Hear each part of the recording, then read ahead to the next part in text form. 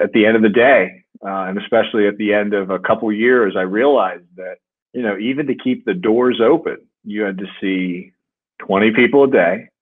And to be successful, you had to see 25 to 30 people a day.